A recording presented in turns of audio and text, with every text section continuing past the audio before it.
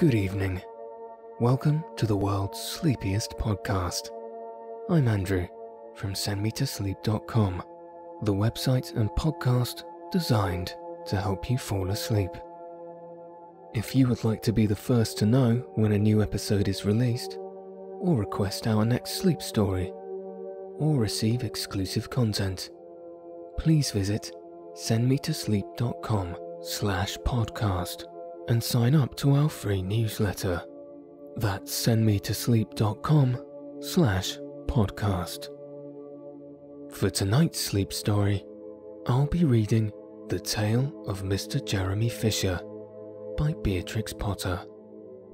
So let your eyes fall heavy and your breath soften as we settle in for a peaceful night's sleep.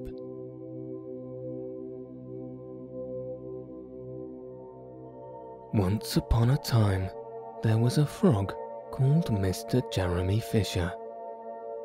He lived in a little damp house amongst the buttercups at the edge of a pond. The water was all slippy sloppy in the larder and in the back passage. But Mr. Jeremy liked getting his feet wet. Nobody ever scolded him, and he never caught a cold. He was quite pleased when he looked out and saw large drops of rain splashing in the pond. "I will get some worms and go fishing, and catch a dish of minnows for my dinner," said Mr. Jeremy Fisher. "If I catch more than 5 fish, I will invite my friends, Mr. Alderman Ptolemy Tortoise and Sir Isaac Newton. The alderman, however, eats salad." Mr. Jeremy put on a mackintosh and a pair of shiny galoshes.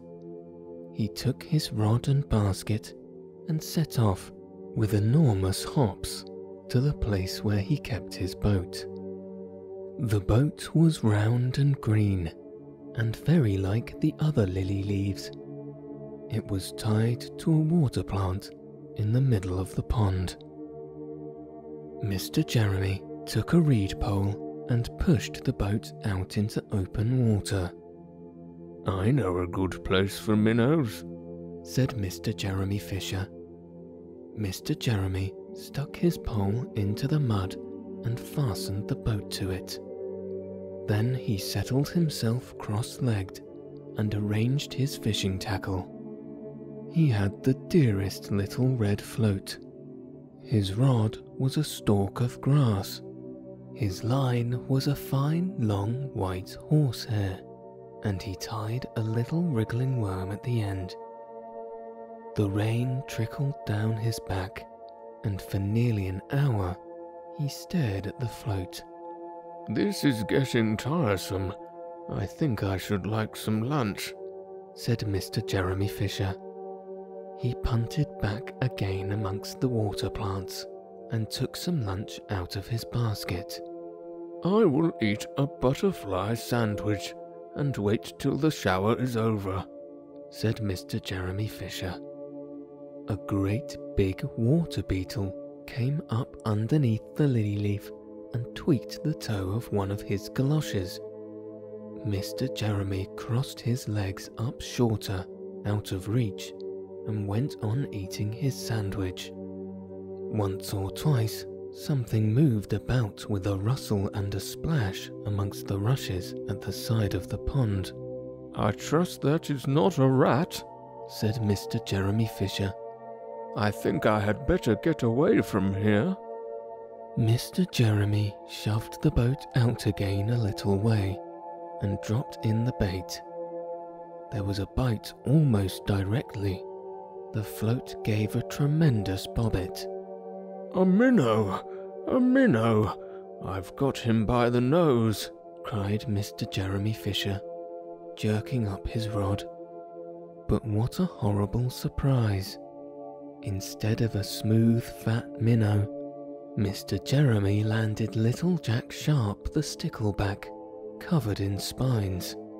The stickleback floundered about the boat, pricking and snapping until he was quite out of breath.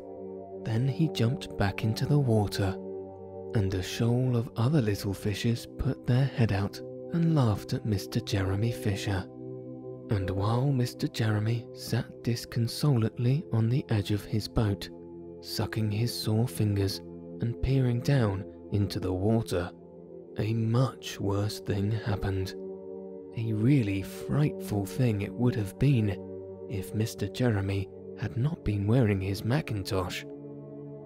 A great big enormous trout came up, kerflopper, with a splash, and seized Mr. Jeremy with a snap. Ow, ow, ow! And then it turned and dived down to the bottom of the pond. But the trout was so displeased with the taste of the mackintosh that in less than half a minute it spat him out again, and the only thing it swallowed was Mr. Jeremy's galoshes. Mr. Jeremy bounced up to the surface of the water like a cork and the bubbles out of a soda water bottle, and he swam with all his might to the end of the pond. He scrambled out on the first bank he came to, and he hopped home across the meadow with his mackintosh in tatters. What a mercy that was not a pike, said Mr. Jeremy Fisher.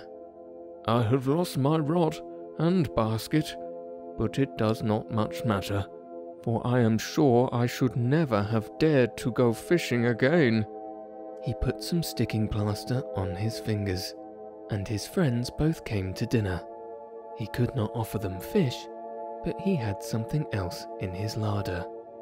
Sir Isaac Newton wore his black and gold waistcoat, and Mr. Alderman Ptolemy Tortoise brought a salad with him in a string bag, and instead of a nice dish of minnows, they had a roasted grasshopper with ladybird sauce, which frogs consider a beautiful treat, but I think it must have been nasty.